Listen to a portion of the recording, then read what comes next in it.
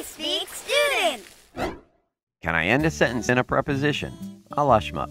You hear it every morning. You put on your robe, exit your cloistered chambers, greet the day with barely open eyes, and then ask the bishop, "Where's the goat at?"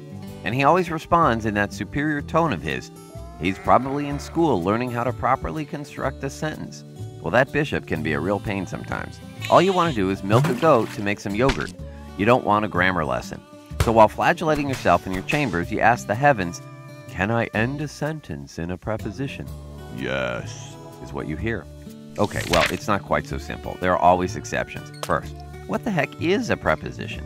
A preposition is a word that creates a relationship between two words, usually having to do with space, or direction, or time.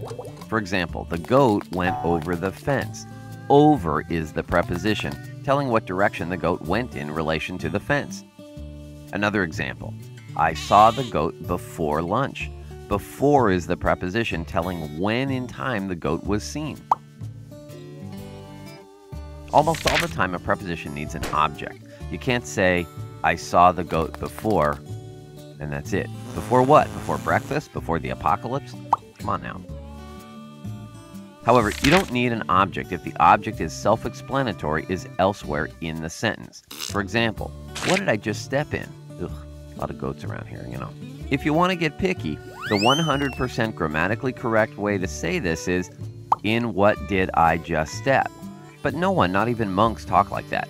So it's okay to say, what did I step in? To avoid sounding snooty or pedantic or just geeky. Basically, if there's no other way to word it without sounding like a person from another century, it's a-okay. So is it okay to end a sentence with a preposition? Or should we say, what kind of prepositions can you end a sentence with?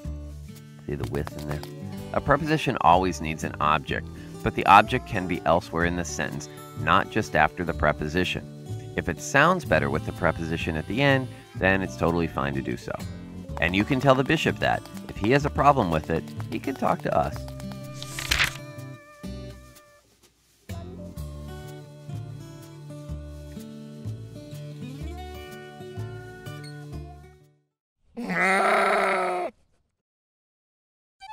Subscribe to check out more equally fantabulous videos.